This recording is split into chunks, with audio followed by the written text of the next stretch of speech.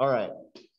So yeah, so no meeting on Monday. We're just meeting on Wednesday at noon. Remember, it's offset by 1 hour from normal. So next Wednesday, noon to 2, that's our final exam. All right, and if you do the practice test and you can, and pay attention to the time it takes you when you're working on practice problems, because I'm not changing the type or the difficulty of the problem significantly, right? So you should feel pretty comfortable getting through the practice test in under 2 hours, right? So you might feel a little bit of time pressure. That's normal, but at the very least, when you're taking the test, make sure you get at least something on the page for every problem, right? Even if you want to go back and double check your answers on your nomenclature at the end, make sure you at least get a first try on everything. Don't get hung up on any one part. So just strictly in terms of doing the numbers, you have 120 minutes, right? To do 10 problems. That's 12 minutes per page. If you're getting hung up for longer than 12 minutes on any one of those sections, you probably need to work at it more, because all of those problems can be solved in significantly less than 12 minutes. Students that are, granted this is a skewed sample, but students who are good at taking tests and properly prepare can usually finish and get in the 80s, and you can finish the test in half an hour to 45 minutes. Some of you are going to go slower at tests. That's fine. That's why I write it so that it can be done in half an hour to 45 minutes, but you have 2 whole hours, right? To account for the fact some of you you're going to get stressed out. You're going to get hung up in certain places. Practice with the timing though. Don't just sit down with the practice test, practice the problems without thinking about pace. Okay. You guys know this stuff. You've been working at this stuff for a long time now. Well, 11 weeks, but that's kind of a long time. So remember, the test is your chance to show me what you've learned. Even if you can't get the 100% right answer, get an answer, or at least the start of an answer on the page so I can give you partial credit. Okay. And we'll go over the specific practice problem and work through some of those problems after we finish our last topic, which is what's called the ideal gas law. Yeah. So any calculator will work. Whatever calculator you've been using, I want you to keep using that. That includes your phone. Everything short of Wolfram Alpha. If you have your phone, I'm just going to have you put it on airplane mode and turn off the Wi-Fi.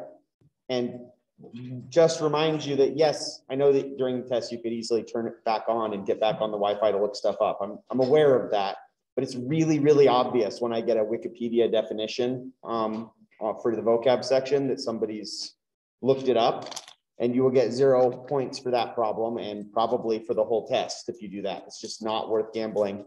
So with that in mind, I have no problem letting you use your cell phones as your calculator, whatever you have been using. It's got to be able to do square roots and logs and things like that, but whatever you've got is fine. Any other logistical questions? All right, does anybody have an issue with the calculator? Or if you have a problem with the calculator, you need to borrow a calculator. We have some extra TI-83s in the lab too. So if you want to borrow one for the test, that's fine. Just make sure you know how to use it. Don't get to the test, sit down with a calculator you don't know how to use and not be able to take a log when you need to. All right. So the ideal gas law is really the point of all the simple gas laws that we're going to go through. I'm kind of explaining the logic behind how all these variables are tied together. But the ideal gas law is the one that matters most often. If you have all the variables necessary, the ideal gas law is the one that's most useful. It's not ideal in the sense that it's perfect or it's what you want to use in all circumstances. It's ideal in the sense we're assuming it's an ideal gas, meaning it's a gas where the gas molecules never go through a phase change and take up no space on their own. So it's basically, it's making some assumptions is what makes it an ideal gas. It's not that the gas law itself is ideal, if that makes any sense. So we started with Boyle's law, which was pressure versus volume. We said, okay, well, if pressure is as a result of, if pressure is equal to force over area, and the force is due to the gas molecules bouncing off the side, changing that area, but keeping the force the same, is going to change our pressure, right? If we decrease the area, pressure goes up, right? So we would expect pressure to be proportional, this is what's called inversely proportional. When one goes up, the other goes down. You double your pressure, your volume got cut in half. You double your volume, your pressure gets cut in half. Right? And so this is the root equation where this comes from, but we usually write it in a different format, what we've seen before. And it comes from this general graph. If you plot volume versus pressure, you get a 1/x graph. And if we rearrange that, we can get pressure times volume equals a constant. And this is assuming for all of these that force is not changing, that the number of molecules isn't changing, and that the temperature is not changing. And if we continue to rearrange that, we can say, okay, well, that means that as long as we've got same number of molecules at the same temperature, any combination of pressure times volume is equal to the same constant. So we write it in this form more frequently.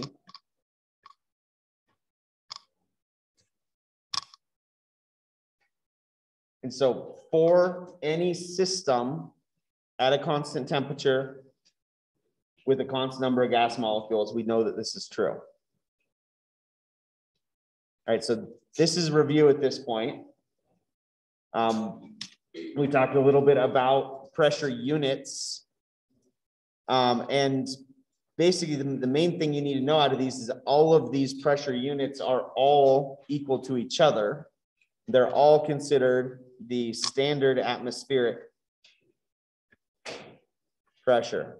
So they just basically picked, okay, sea level on this day, we're just going to say this is 1 atmosphere of pressure. And then they just related all these other units to it and said, here's our definition for all of them.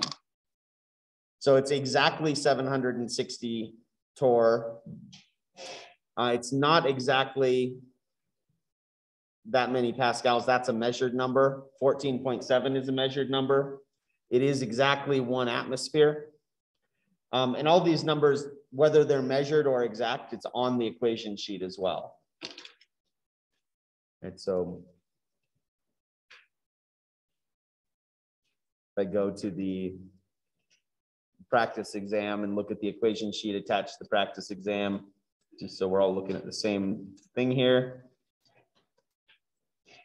This section right here. So 1 pascal is defined as being 1 Newton per square meter. And all of these are all equal to each other. 1 atmosphere is 101,325 pascals and 760 torr and 14.70 pounds per square inch. All of those are equal to each other. So any combination of those can be used as a conversion. So just for practice, 608 torr is our standard atmospheric pressure at lake level. What is that in pounds per square inch?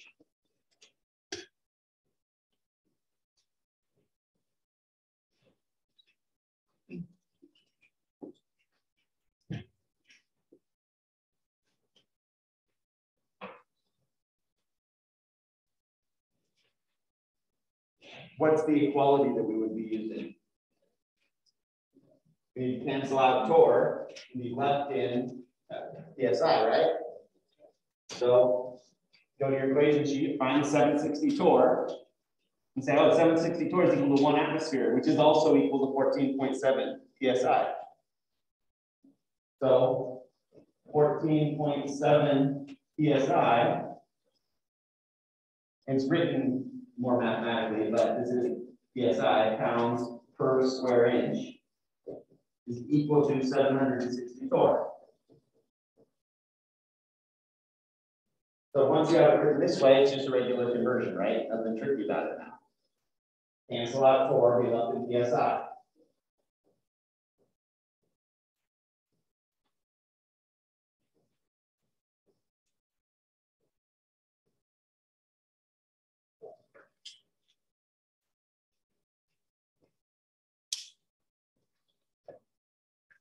So something right around what? 11? 11.8. 11.8.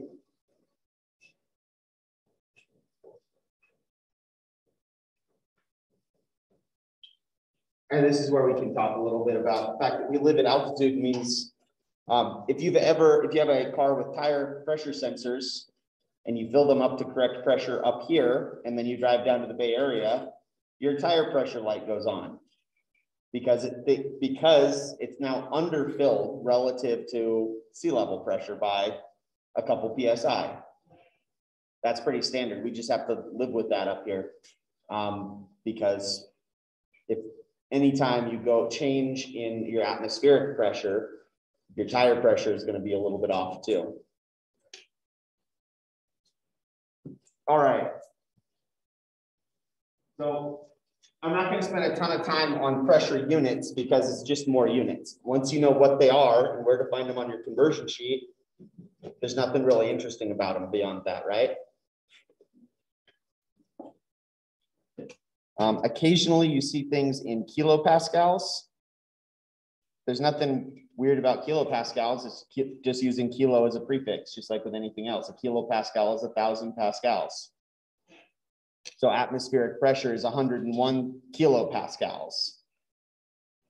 One place that you might see this show up is if anybody does any amateur meteorology or looks at like weather predicting apps that have barometric pressure, they actually normalize our barometric pressure to sea level so that we can compare to pressures for rising pressure and lowering pressure relative to sea level pressures.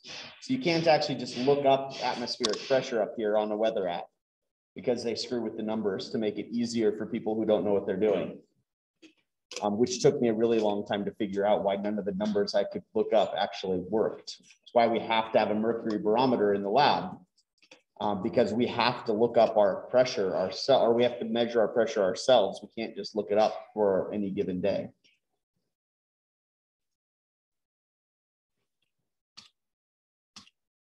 All right, now we talked about volume and temperature. We said, okay, well, if we increase the temperature, our volume has to go up. Because if we are doing this, if we have a piston that can change volume, it's changing against the atmospheric pressure, right? It's pushing against the atmospheric pressure. So assuming that the atmospheric pressure isn't changing, we have a constant pressure in this system. So if you have a constant pressure, and remember that pressure is equal to force over area. If we increase the temperature, we increase the force of each of the molecules, right? So then what has to happen to the area for the pressure to stay constant? Area has to go up too by the same amount. If you double the amount of force, you have to double the amount of area to keep the pressure constant. Right, and so that's what leads to these graphs. And again, this only works in Kelvin. And it's one of the most important reasons to always write your units.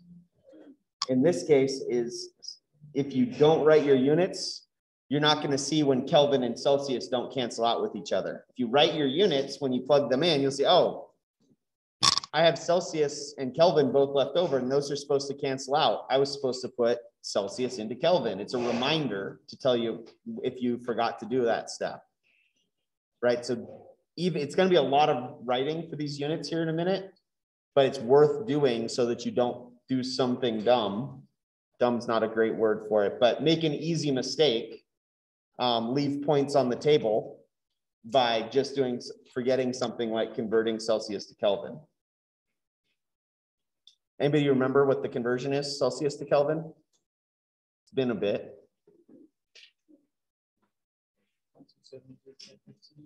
273.15. Also on our conversion sheet here. Temperature in Kelvin is equal to temperature in Celsius plus 273.15. A reminder, if you ever get a negative number in Kelvin, you screwed up somewhere. Full stop. You can never get a negative number in Kelvin.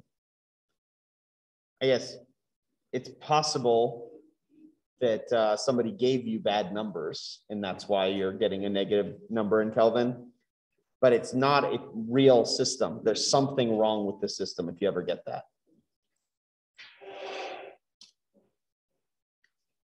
All right, so then rearranging these in a similar way.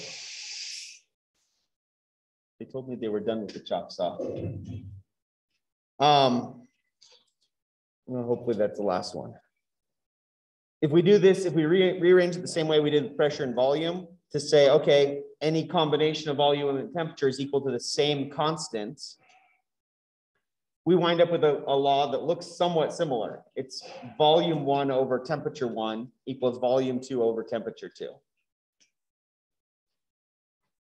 And this, again, has some constraints. This is assuming we're not changing the number of gas molecules.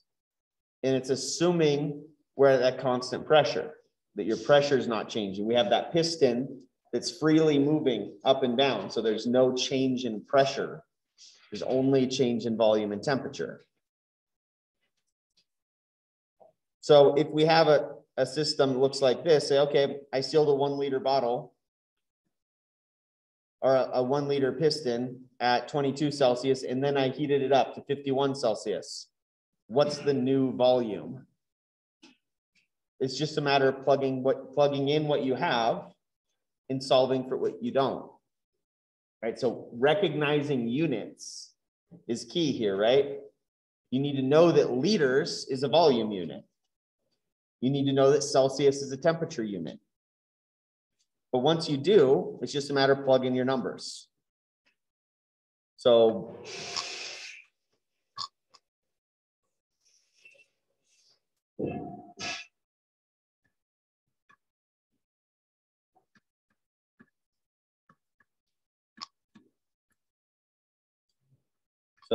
temperature 1 is 22 Celsius, so right around room temperature. But this only works in absolute temperature units, so we need it in Kelvin. So luckily that's an easy conversion. We don't even have to multiply, right? Temperature in Kelvin is equal to temperature in Celsius plus 273.15. So 22 plus 273.15 is 295. Temperature 2 is 51 Celsius. And so 51 Celsius gives us 324.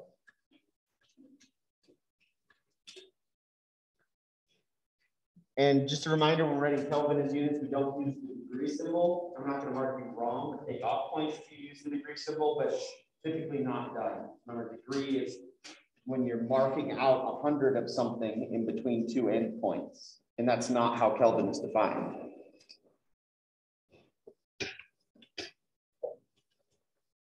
So if we want to solve, if we want V2, we just plug in our numbers, do some algebra. So 1.0 liters over 295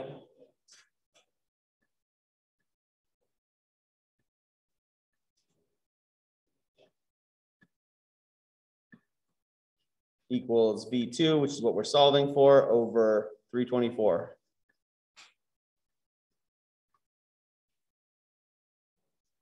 So solve for V2, multiply both sides by 324.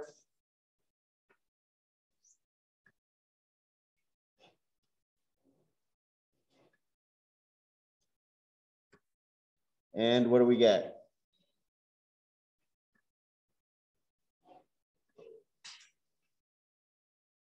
Something like 1.2.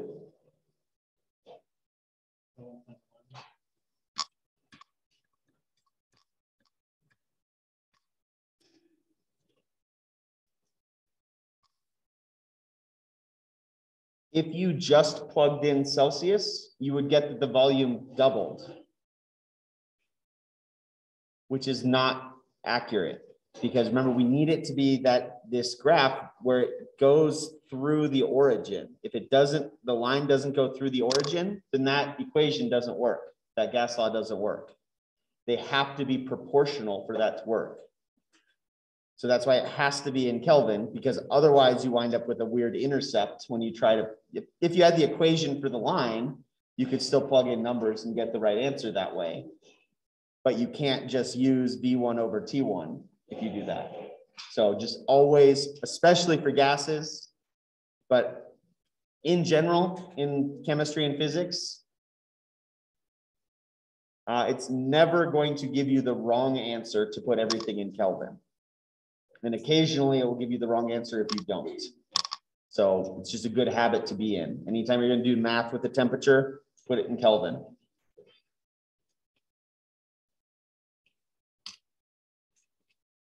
All right, so questions on these first two. Okay, let's get to the more interesting stuff.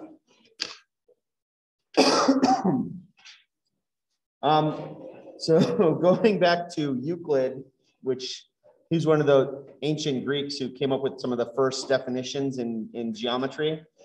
So what they call classical geometry, some of Euclid's axioms are, we can say some things that seem really obvious to us that we've been taught since we were in elementary school.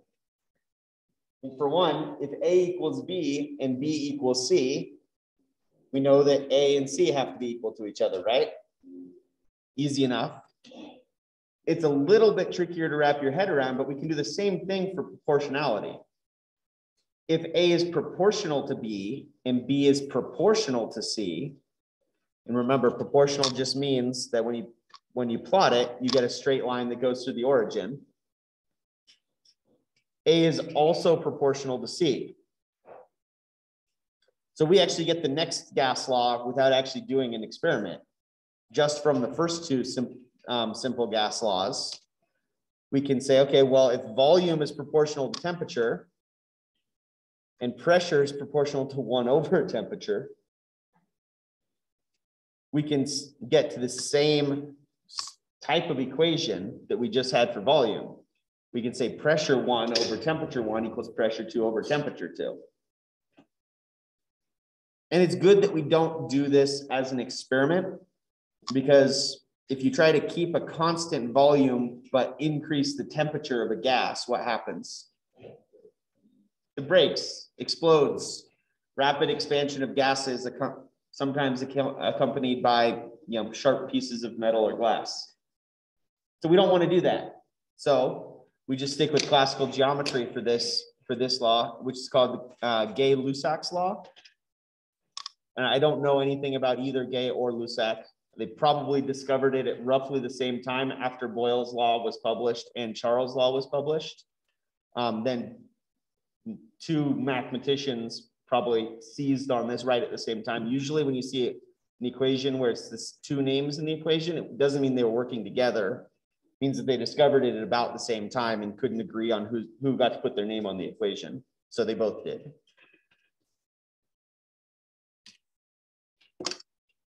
So you can see where we're going with this. This gives us one more way we can look at change in a system. If we have a constant volume and we change the temperature, the pressure changes. And this is actually one that we probably have more experience with intuitively in everyday life, right? because if you seal a bottle at room temperature and then you leave it in a hot car, when you open it again, gas puffs out, right? You hear that hissing because there was an increased pressure inside the bottle relative to the pressure around. And we can calculate what that pressure is by using this equation. It's not all that interesting for this class. It's helpful in physics. Physics does a lot of stuff with these. If you look at designing internal combustion engines, these relationships come back a lot. If you do differential equations with these simple gas laws, you get what's called the Carnot cycle or the diesel cycle, depending on what assumptions you make. So basically, internal combustion engines are designed based on these simple gas laws, plus some tricky calculus. Not all that helpful here because we're not ready for that yet. So where this really comes together is if we keep moving forward, we can get the combined gas law. If we can do any two of these variables, and they're all proportional to each other, what's wrong with having a third variable in there? There's no difference. It still holds that you can say, okay, any combination of pressure, volume, and temperature in this relationship is equal to a constant. As long as we have a constant number of molecules. We're still making that assumption. We're not changing the number of gas molecules. And these start looking like more complicated or more intimidating looking equations. But the nice thing about equations with lots of variables is that means you have to be given lots of information, right? If I give you a ton of information, if I give you a volume before and after, and I give you a pressure before and after, and I give you a temperature before, you just go to your equation sheet and you look for what equation has all those variables in it. Oh, I've got to be using this one because I've got everything except for T2.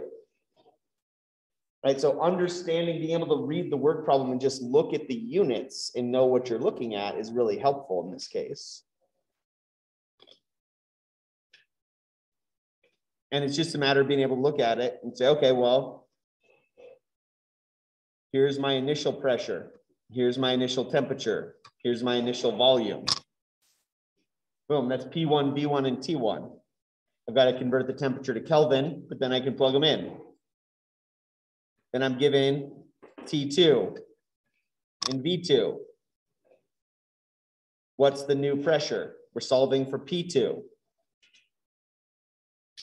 Get everything in the right units, plug it in, solve for what you're missing. It's just algebra at this point. It's what we call a plug and chug problem. Plug everything in, move the variables till you solve for what you're missing. So what this one would wind up looking like would be 1.05 ATM times volume is 5.0 liters initially over 298. So Kelvin.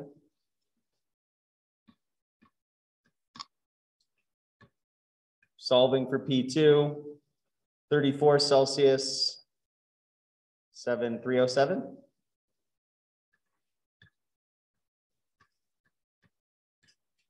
I think, and 5.1 liters. Yeah, 307. So solve for P2.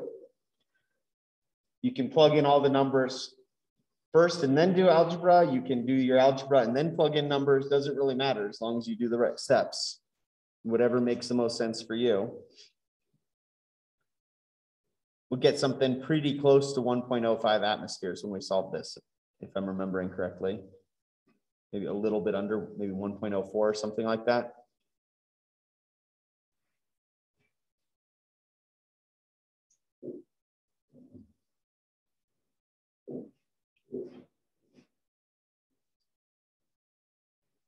Anybody have a number? 1.06. Okay. So I must have fixed this problem. So P2, 1.06 or 07. Either way, it's within sig figs because we only get to keep 2 sig figs anyway, based on the volumes. So P2 is just 1.1 atmospheres.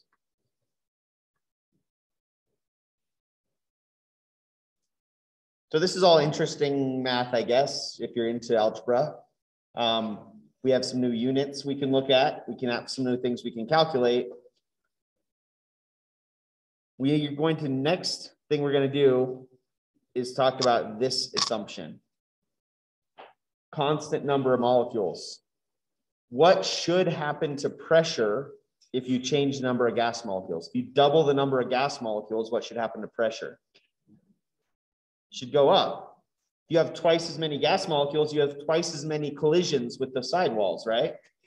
You have twice as many collisions, and each collision individually is the same force. You have twice as much total force, right? So we should see this relationship too. Number of moles of gas is proportional to volume. And so this gives us what's called Avogadro's law. It's the same Avogadro who came up with Avogadro's number. Avogadro is not that common of a name, right? So we would expect it to be the same guy. I guess I don't know about Renaissance Italy, how common Avogadro was as a name, but I don't think it was that common of a name. This gives us one equation that has all of our variables in it. These are all the variables that go into describing a gas. And we can say that as long as any one variable is held constant, what happens if we hold a variable constant? Let's say it's this constant pressure.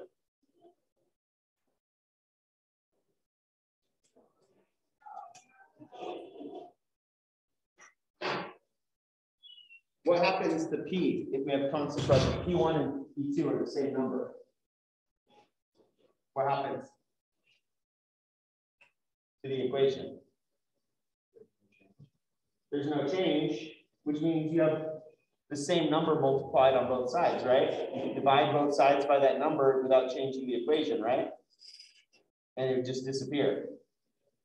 Any variable that's held constant just gets dropped from this equation. This equation is all of the simple gas laws that we just talked about, all in one combined form. Whatever's constant just gets left off, right? So if you have a constant number of gas molecules, N is the same number. So you just get rid of it because it's not changing. If temperature is the same, you leave off temperature too.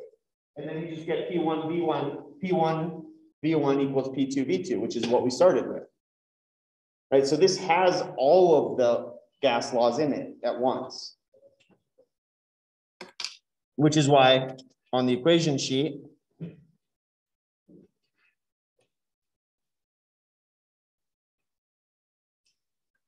it's all written as one equation. P1 V1 over N1 T1 equals P2 V2 over N2 T2.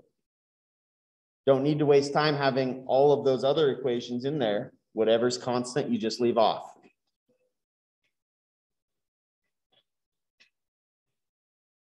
And really, that is probably the most interesting thing about this. We got to all these other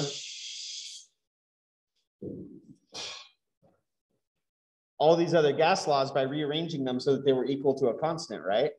And then we said, okay, well, if they're all equal to the same constant, we can set before and after equal to each other. Well, if every combination of a gas has the same variables equal to the same constant, that means we don't necessarily need a before and after. If every single variable is equal to the same constant, let's just call that constant R, is the number that, or the letter that was chosen. You can just say, okay, well, PV over NT equals R for any gas. Now it doesn't matter if anything's being held constant or if anything's even changing. And the reason that that's helpful is that R is a constant no matter what.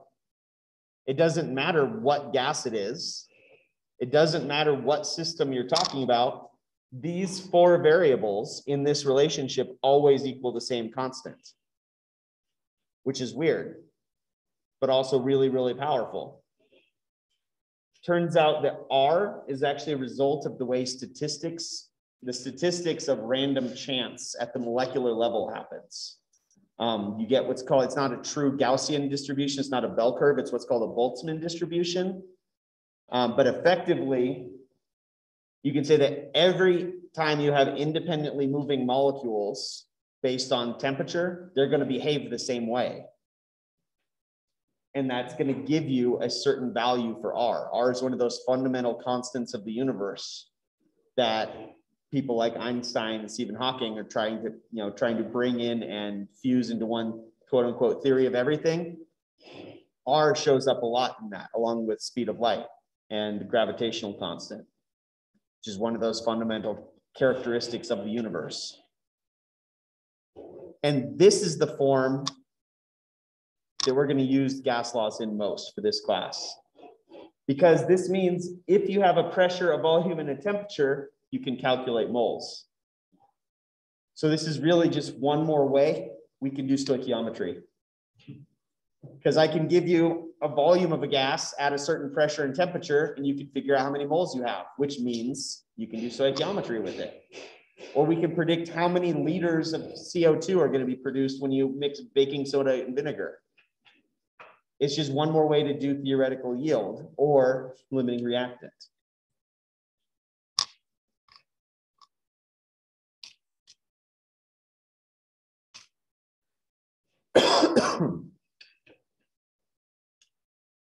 All right, so for this class, we're basically only going to use one value for R. Turns out, like I said, R shows up in a lot of different equations because it has to do with the way statistics works. But in this class, we're basically going to be always use the same version of R. So you're pretty much always just going to turn around and take any pressure, put it into atmospheres. And you're going to take every volume and put it in liters. And you're going to take every temperature and you're going to put it in Kelvin. And N is always going to be moles.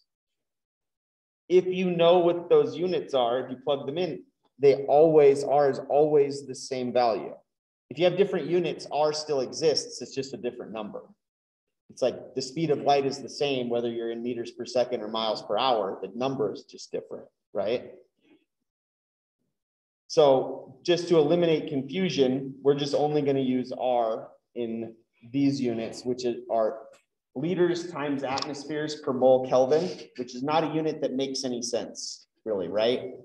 That's how do you have a volume times a pressure per mole per Kelvin? That's not a unit. It's not like density where you say, oh, I understand what a gram per cubic centimeter is. There's no real understanding of this unit. That's fine. At this level, that unit is there just to make the units work out for the rest of the equation. Everything cancels out.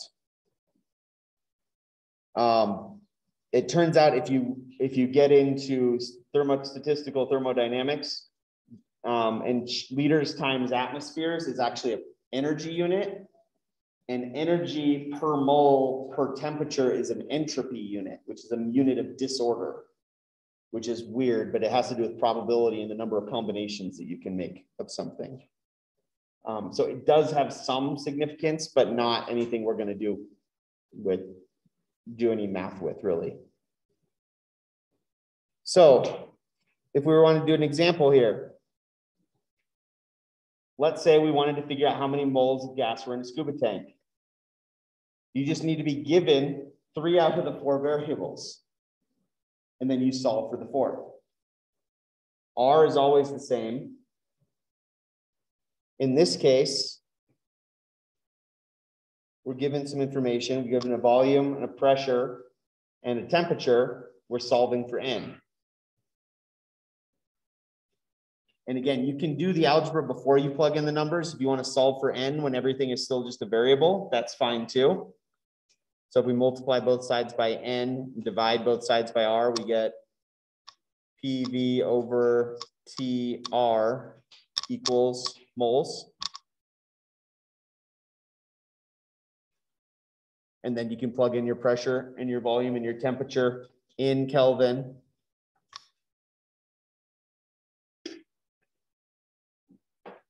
And then we get a number for n, which should be a fairly big number. Let's see. Something close to 100 moles.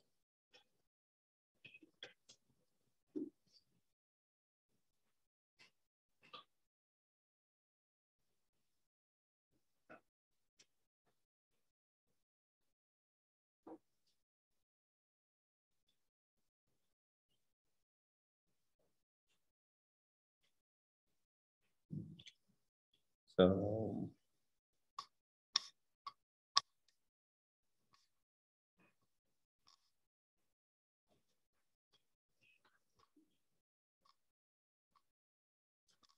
what was the temperature? 22, so 298 Kelvin, right? And 0.08206 liters, atmospheres per mole Kelvin.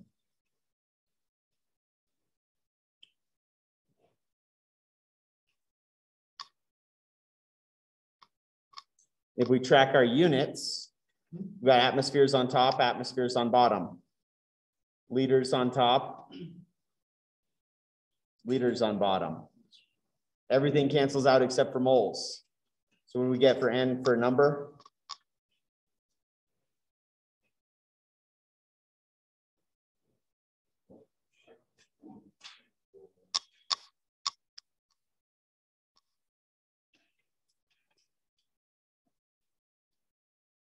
Does it matter what the gas is? Moles of what?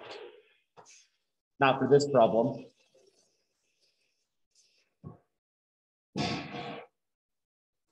So what that comes down to is we're making an assumption that the gas molecules don't interact with each other in order to do this. And that's why it doesn't matter what the gas molecules are, just how many of them you have.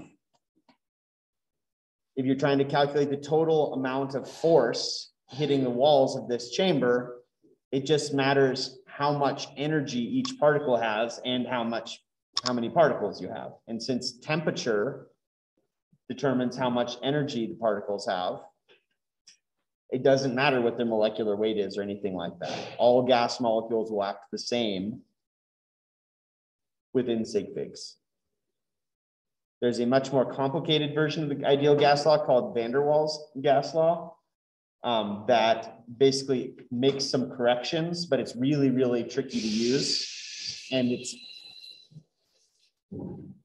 tiny variations off of the gas law. For the most part, under most circumstances, we can just use this, or as it's more commonly written, PV equals nRT, because nobody likes fractions. Probably more like because that's easier to write in a textbook and it's all in the same line rather than having to put it in as a fraction.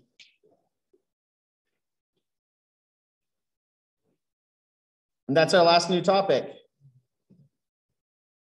So just in time to be done for a break. I guess the one other thing I will define, it's not going to show up really. There is a standard temperature and pressure that saves you some writing sometimes because you can say at STP instead of at 0 Celsius and 1 atmosphere. But it doesn't save you that much writing. And I'm going to explicitly define it anyway. And I think it's actually on your equation sheet for that matter. Oh, maybe not. Not for this class. Gen Chem will spend more time with using standard temperature and pressure.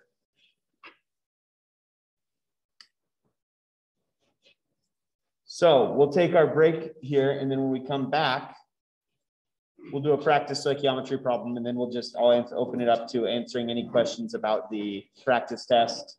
So let's come back at 2.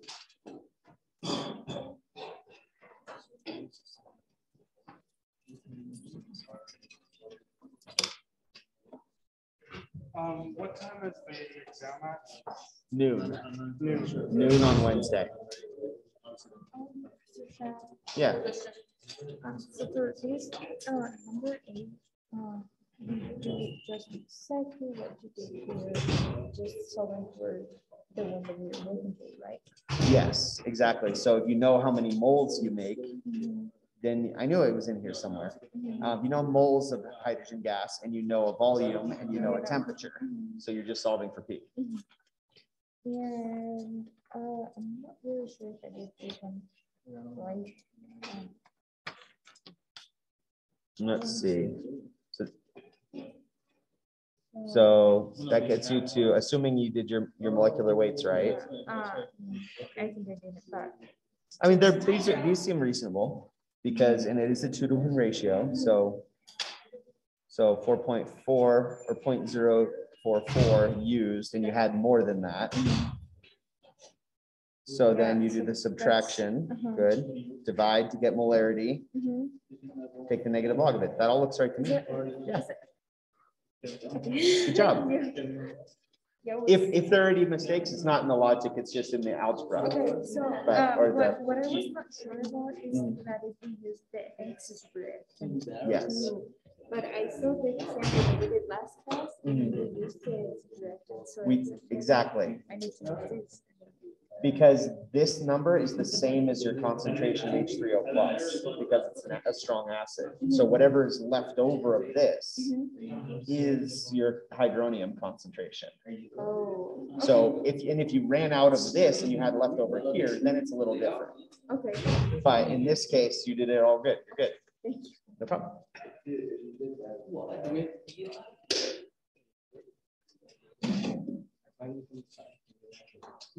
That's on.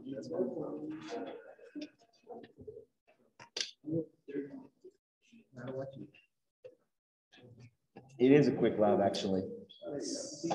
10-minute intro, and then take 3 trials of data, but each trial only takes you about 10 minutes. EV. Do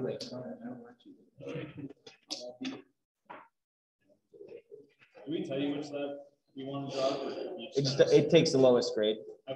So if you got a 0 in somewhere, then you drop a 0.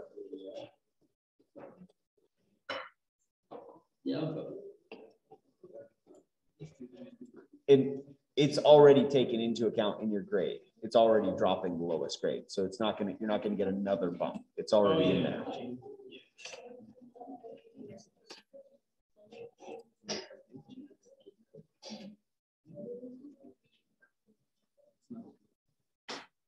Yeah,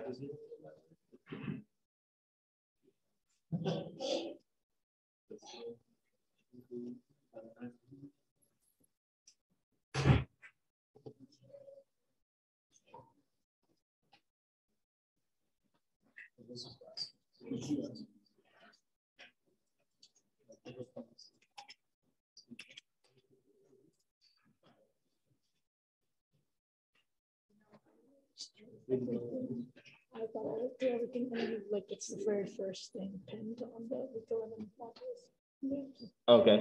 So you good then? Yeah. Okay. it's from last week's slide. Cool.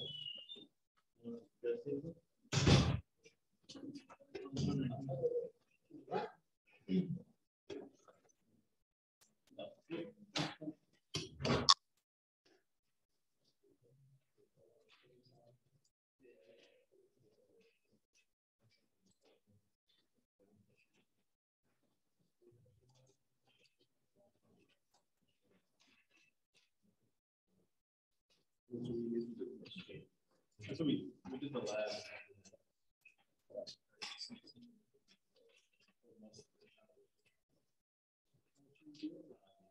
I don't have this. Yeah. Yeah.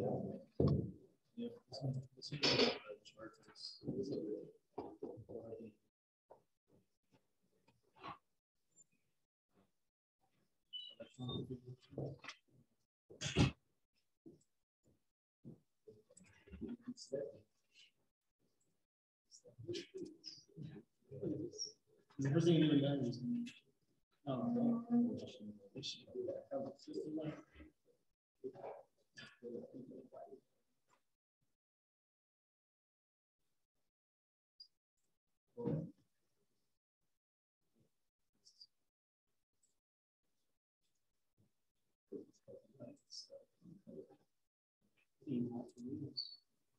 He actually.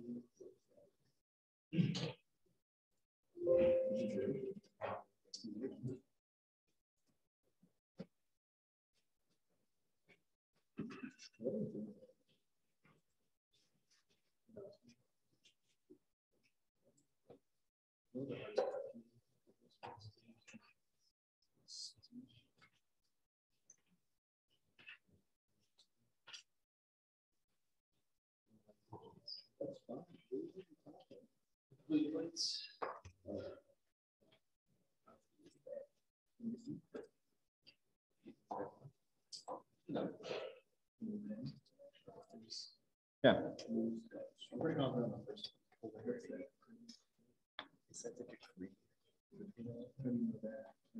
So that's whether there's if you have a pull on the electrons more to one side than the other side of the molecule. We talked about it kind of briefly. Remember, I had to do with the electronegativity.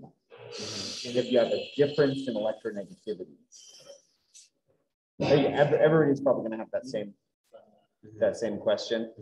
So hold that thought, and we'll go through the criteria and how to define it. Does this look good though? Yeah. Okay. And I'm being nitpicky, but the wedged one and the dotted one should be pointing in the same direction, more or less. Okay. So this one would just either go that way or that way. Right. Okay. So, and you want to kind of try to make the ones that are flat be roughly drawn like they're 120 degrees from each other. So I have to play around, and then these ones go in the same direction. So think of it as you broke it up into thirds, but then one of the thirds has two things, one up and one down. Like back behind it. Exactly. Okay, I got it. Thank you. No problem.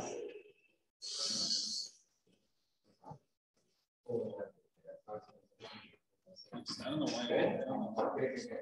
Is that going to be a website? Yes.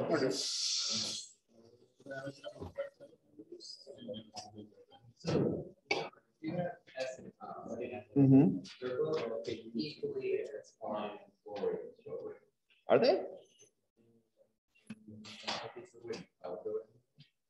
O would be more electronegative. So sulfur goes in the middle. And if you have questions about the electronegativity, the equation, I think the equation sheet has, does it have electronegativity on there or not? I'll look on the periodic table.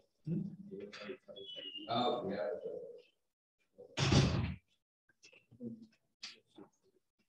It's the one's closest.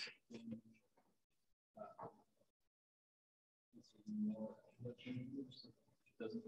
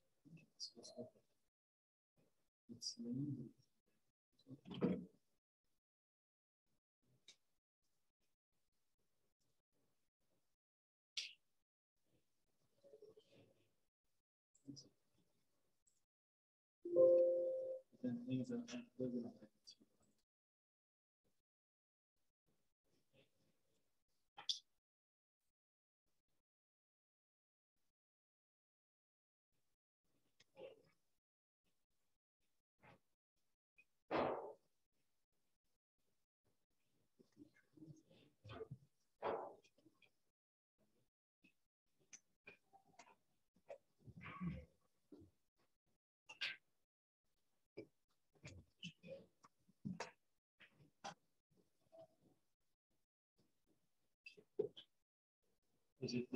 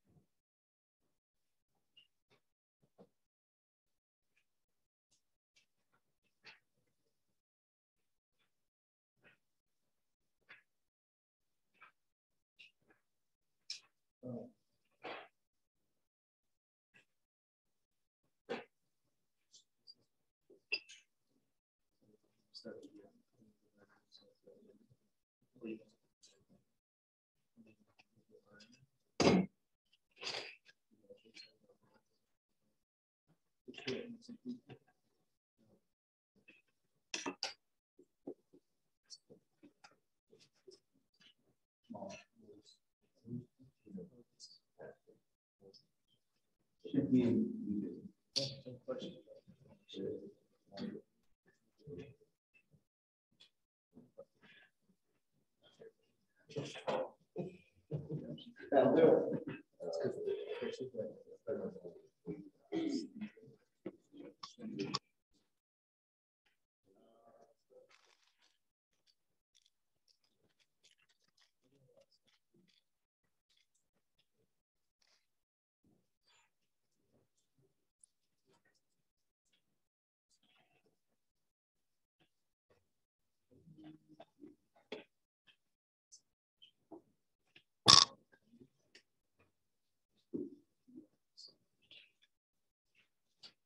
All right, so we're back from break. So go ahead and give this a try. Don't have to calculate limiting reactant at least.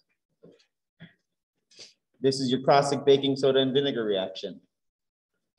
You dump 10 grams of sodium bicarbonate, which is baking soda, into excess vinegar, it makes CO2.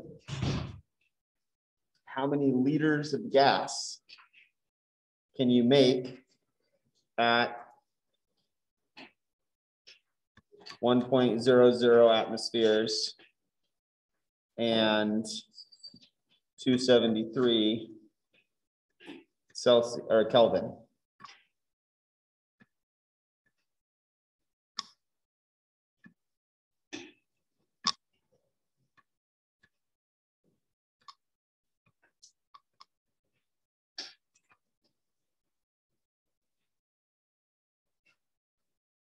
So it's a stoichiometry problem.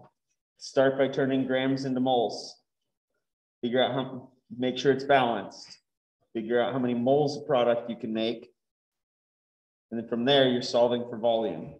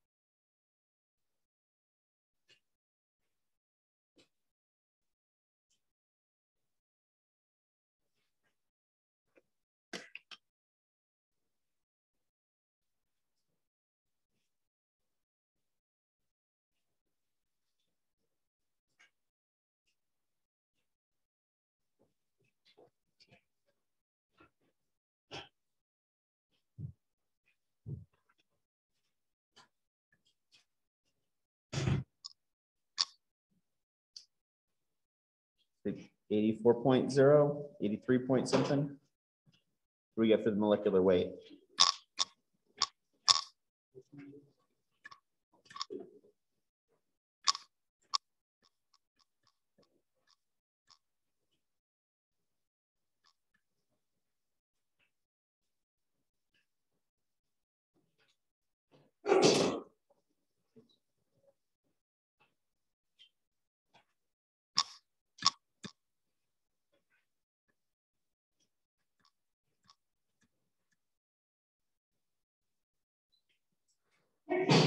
Bless you. So it might be hard to tell, but this is actually an acid-base reaction. So, and like I've mentioned before, most of those wind up being 1-to-1. So I think this should already be balanced. So if we can make 1.119 moles of sodium hydrogen carbonate, and every 1 mole of NaHCO3, 1 mole of CO2 made.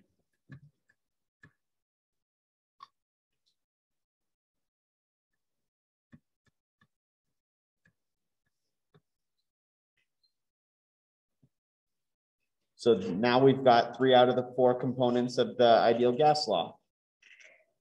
Right, we have pressure, we have moles, we have temperature, and R is always the same number. So we always have R. That's enough to solve for volume.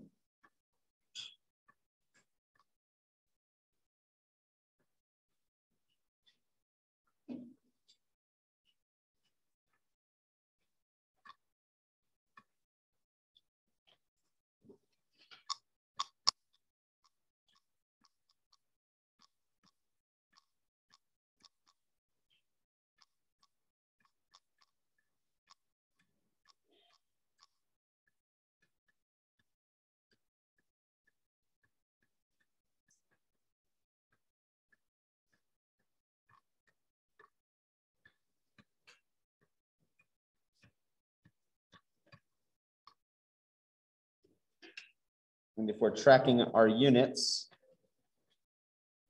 everything except for liters cancels out.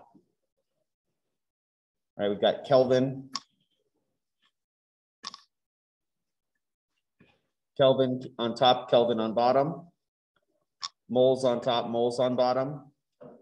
Atmospheres on top on one side of the equal sign. So when you divide both sides by that, you'll get atmospheres on the bottom, which cancels out atmospheres on top. So we're just left in liters.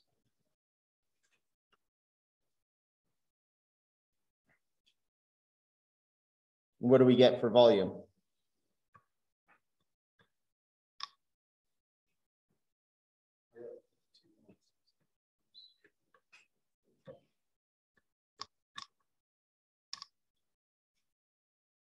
Looking at the numbers, that seems reasonable.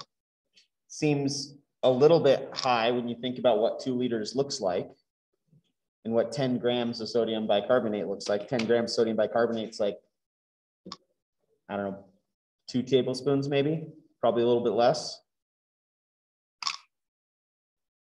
But if anybody who's ever had a kid or a relative do this or done this themselves, you always make more gas when you dump baking soda and vinegar than you think you are, which is why it makes such a good volcano, right, for your middle school science project.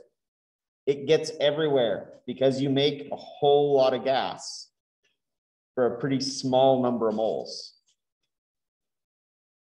At standard temperature and pressure, 1 mole of gas is about 22 liters of volume. So gases are really, really the opposite of dense, non-dense.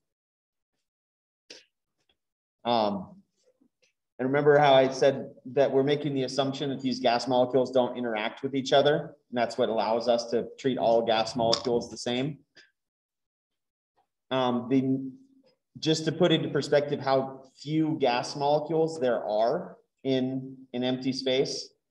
At sea level, gas molecules it would be the equivalent of traveling from here to Jupiter before seeing another person. That's about the same distance that a gas molecule travels relative to its size before it bumps into another gas molecule. So if you can picture all of these gas molecules spread out so that on average, you're that far away from each other, like planets in a solar system, it's a pretty good assumption that they don't actually interact because they just don't see each other. They never get that close to each other or within sig figs.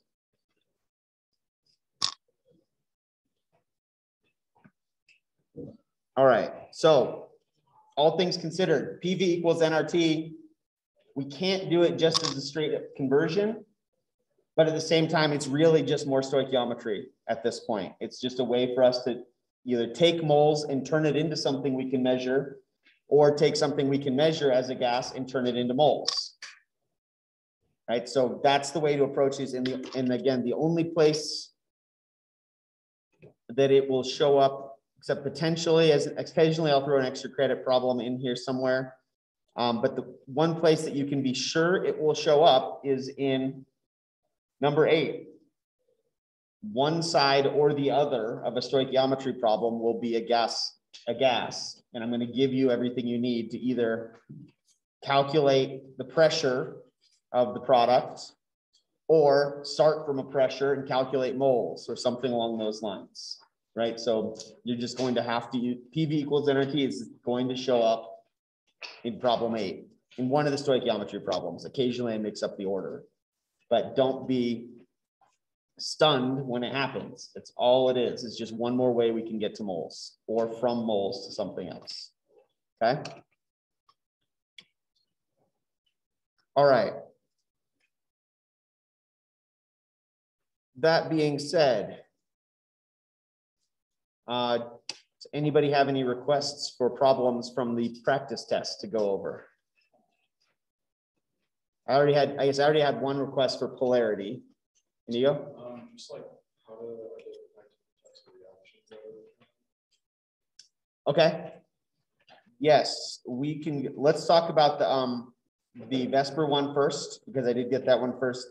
And then we'll talk about reaction types. All right, so we did talk about polar molecules, right? I didn't totally skip over that section. I don't usually just jump a whole topic, but you know, weirder things have happened. So a polar molecule is anytime you've got a difference in electronegativity from one side of the molecule to the other. Basically, it means that the molecules aren't sharing the electrons evenly from one side to the other.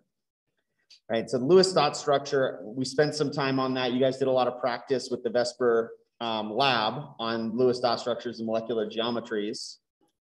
But just in general, our procedure for Lewis dot structures was count valence electrons, put the least electronegative element goes in the middle.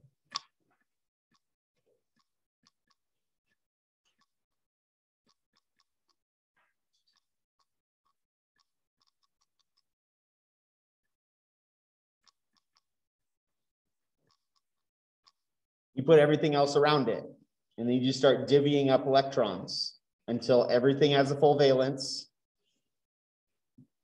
and you use the right number of electrons, right? So our criteria to know if you did it right was, number one, you got to use the right number of electrons. We can't make electrons out of nothing. So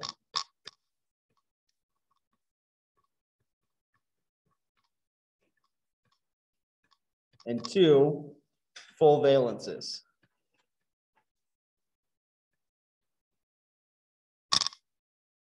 If you can say yes to both of those things, then you drew a valid Lewis dot structure. Like I said before, sometimes there's more than one valid Lewis dot structure, and knowing which one is the best Lewis dot structure is something we talk about in Gen Chem. But for now, this is good. And then from there, we could get to the molecular geometry, right? All we had to do is figure out how many electron groups we had how many things taking up space around that center atom. And then that gives you your overall shape.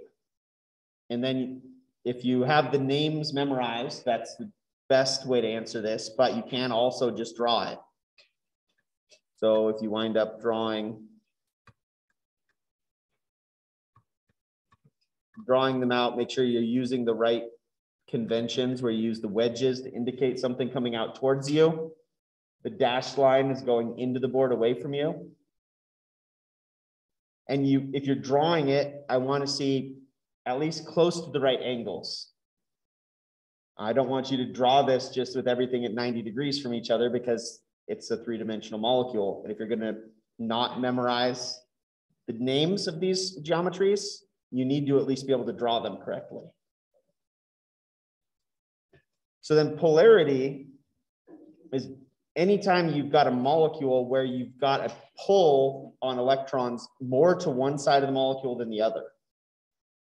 Because even if everything has a full valence and you use the right number of electrons, if one side of the molecule is a bigger bully when it comes to sharing electrons, it's pulling more of the electrons towards itself, which means you've got extra electrons on one side and too few electrons on the other side.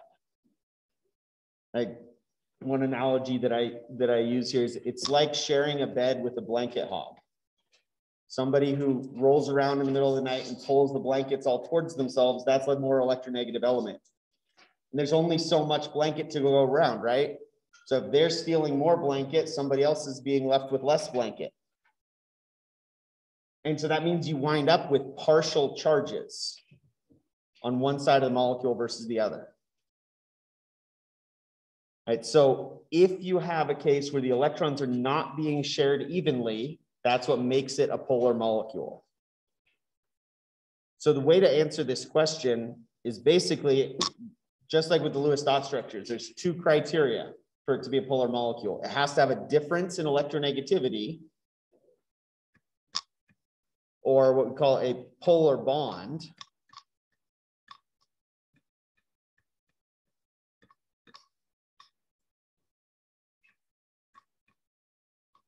And it also has to have asymmetry.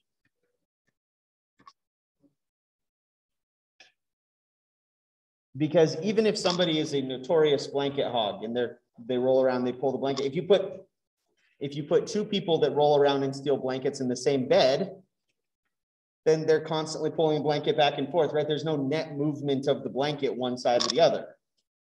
So two really strong electronegative elements are not necessarily going to be polar because they're fighting with each other. Tug of war is another good analogy. If you have two NFL teams playing tug of war, then there's not going to be very much net movement. But if you put one NFL team on one side and you put a peewee football team on the other side, the NFL team pulls all the electrons towards themselves. Right? So that's where the asymmetry comes in. It can't just be equally balanced out. You have to have something that's not the same in all directions. Right? So for this example here, if we want to determine if we have polar bonds, we just need to look and say, okay, well, do I have a difference in electronegativity between carbon and chlorine? And all of our electronegativity values are on the equation sheet.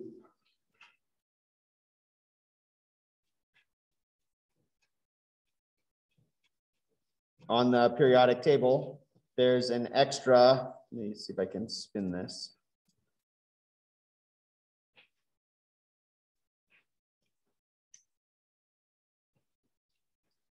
If we look at electronegativity values for carbon versus chlorine, chlorine is more electronegative than carbon. We did talk about this because I said we use carbon and hydrogen as our cutoff, right? Anything that's a bigger difference in electronegativity than carbon and hydrogen is polar. Anything with a smaller difference than carbon and hydrogen is a non-polar bond. Right, so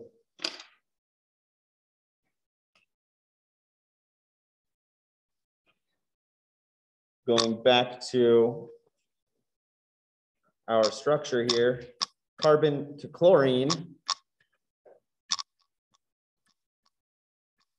Is that a polar bond?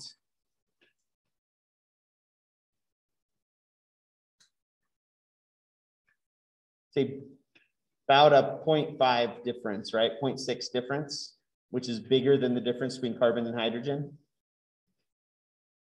So polar bond.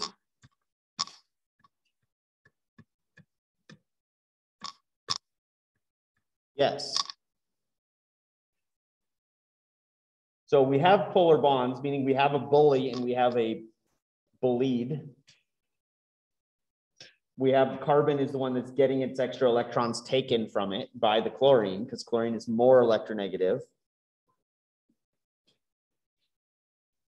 But do we have any asymmetry?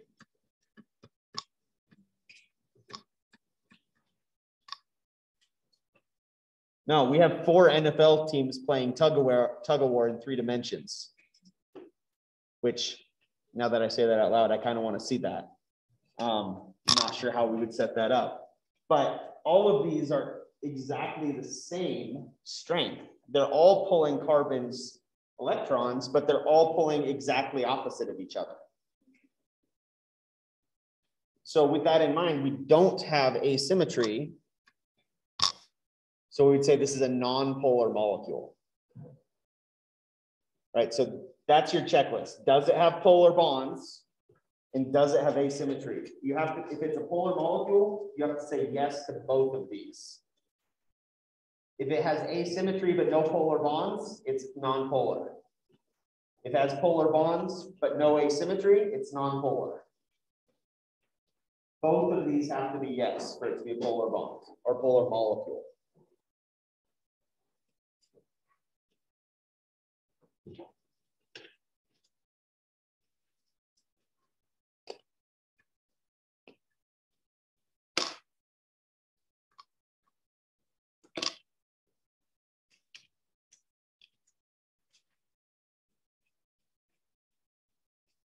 And just for context, the way that I would break, so this is a 10 points, right? Every section is 10 points. So 5 points for the top one, 5 points for the second one, 2 points, 2 points, 1 point.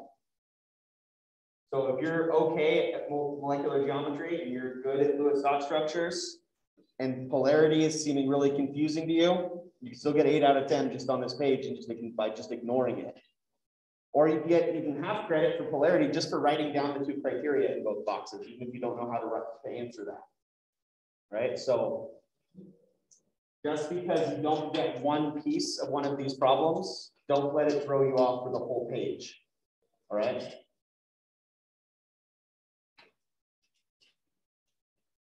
I've probably said something along these lines before, but when I was a student, I intuitively tried to game the system, get all as many points as I could for as little work. And so that's just something that always came naturally, like, oh, I'm going to just skip this section because that's a lot of work for 1 point. And I'm going to spend my time studying these other things that are worth 10 points, like the easy stoichiometry ones.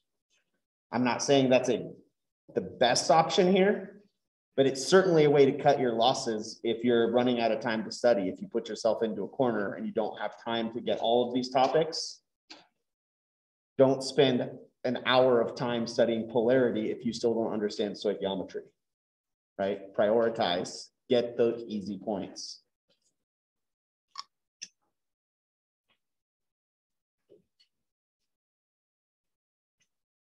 I probably liked doing that just because it always felt like I was getting away with something. I'm not going to bother with that. Why would I bother learning that? It's also why I didn't really understand orbitals until I got to grad school, because I just wrote off that whole section. No, I'm not going to spend my time doing that. I can get my points other places. Again, don't be a student like me. All right. What does just to recap here, I guess the key is going to be available that has all these answers. So I'm not going to go through the second one, the SO2 one in front of the whole class, but the key will be available. But it's just the same matter of looking for those criteria and see if it matches. When will the key be available? I think it's set to be available by midnight tonight, but I can change that during, I just want everybody to at least try these on their own before I give you the key, because you'll get more out of it. I think it's either tonight at midnight or like noon tomorrow or something. And the link is on week 11. But when is this? This isn't due till next Wednesday. Oh, okay. Next Wednesday, not tonight. All right. And then there was a question about how do we recognize reaction types? The way that I would approach reaction types for this test in particular is process of elimination. You've only got 5 choices, so every reaction type problem is a multiple choice problem. You just have to know what the choices are. And then if you can eliminate the ones that are really easy to recognize, then you're improving it down to, you know, a 50-50 chance, even if you have no idea, but you can still recognize the easy ones. That gives you a lot of options there. So our choices are, let's see, there's precipitation and acid base.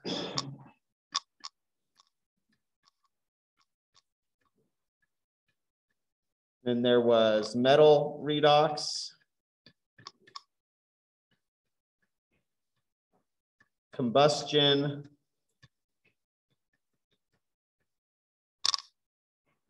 and what else today? What was the gas evolution or something like that? Really, metal redox and combustion are the biggest categories for redox reactions. But really, anything you can recognize the charges changing on the individual atoms, you can just write redox for at least half credit. So that's our broad category, and metal redox or combustion are just subsets of that. So acid base can be kind of tricky to recognize sometimes, but combustion's easy to recognize because it always makes what as your products? CO2 and water, right? So right off the bat, looking at this example, we know it's not combustion. If we look at the charges on the atoms, that's chloride with a negative charge. And we know that because it's in an ionic compound with calcium. It always has a +2, right? So if chloride is -1 here and it's still -1 here, calcium is +2 and it's still +2. We've got nitrate on the left and we still have nitrate on the right. So that didn't change charges. And we've got silver ions on the left and we still have silver ions on the right. So nothing changed oxidation states. So that means we can just cancel off this entire category, which means we're down to it's either precipitation or an acid base. So those can both be a little tricky to recognize, but precipitation is a very specific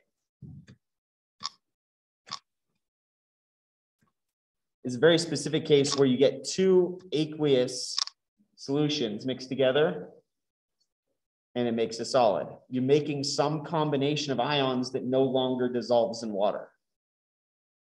So anytime you can say, okay, well, I've got 2 ionic compounds on the left, I have 2 ionic compounds on the right, but now one of them is a solid, boom, precipitation. So that's one of those ones that once you know what to look for, these ones are really obvious too.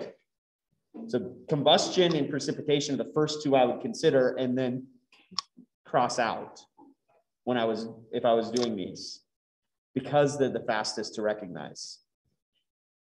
If it's not one of those, it's either acid base or it's some other redox reaction.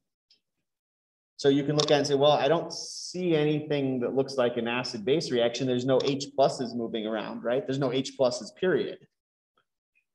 So I can cancel out acid base.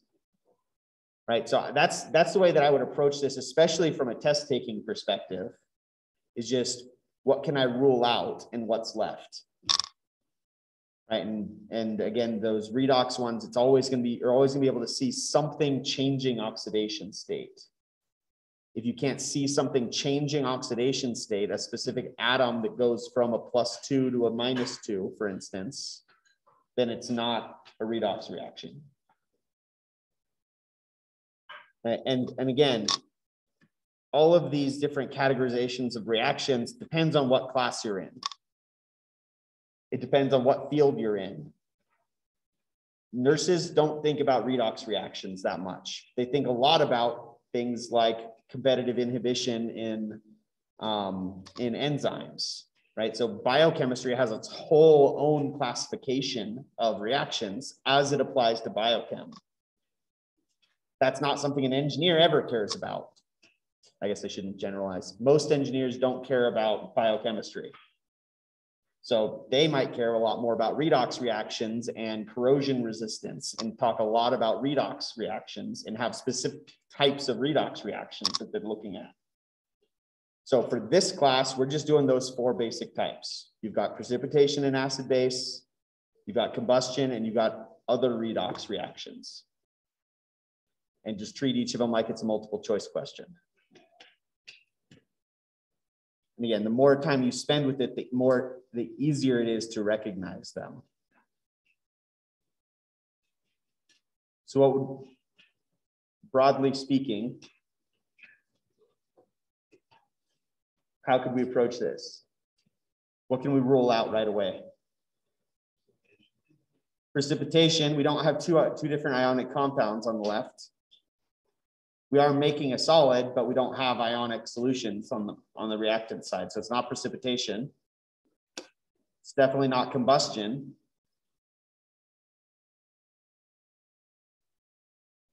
Is it an acid-base reaction?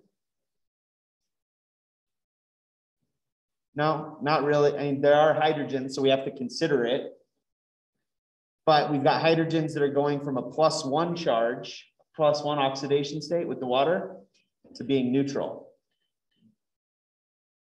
So they're changing oxidation state, boom, it's a redox reaction. Right, redox, more specific metal redox if you wanted to, because there's a metal that's being oxidized, it's starting as a metal and turning into an ionic compound. So we can just look at this and say, okay, metal redox, we're good, just by going down that list, eliminating things. Does that help? Okay.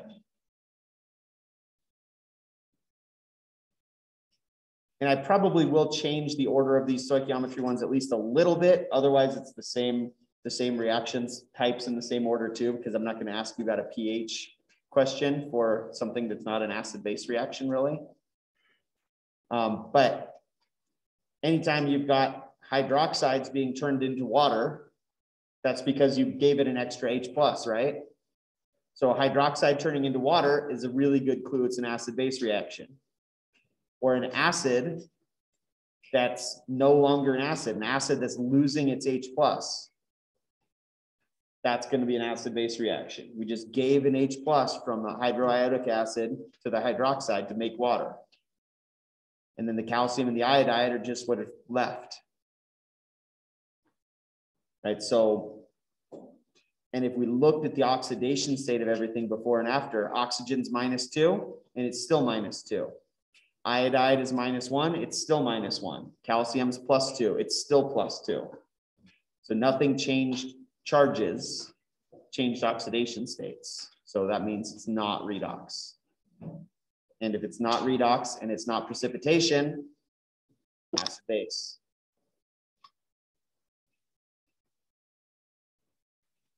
All right. Who else has something they want to go over? A question about what we've been talking about? I got a question for number 3. Are we just supposed to memorize the rules?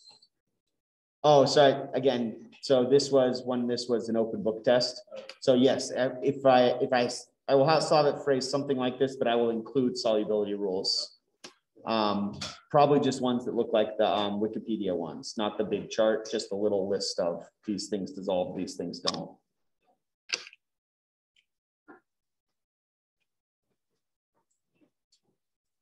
Yeah, so no, you do not need to memorize that.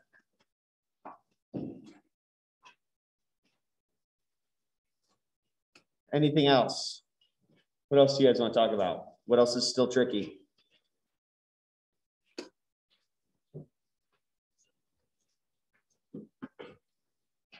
Or do we want to end 15 minutes early?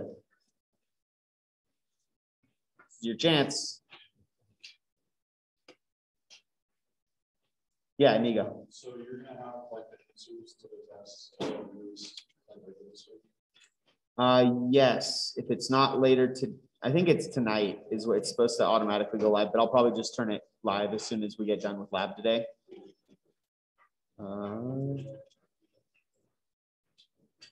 All right. Then.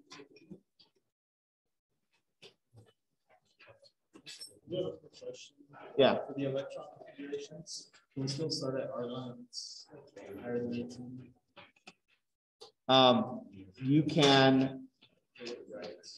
You can still start at argon for the electron configurations if it's more than 18. If it's less than 18, I want you to write them all out. The 1s2, 2s2, etc. Right, but anything past argon. All right. And we'll start lab a few minutes early too. For those of you who have lab today, we'll start 10 minutes early for lab. So take 15 minutes.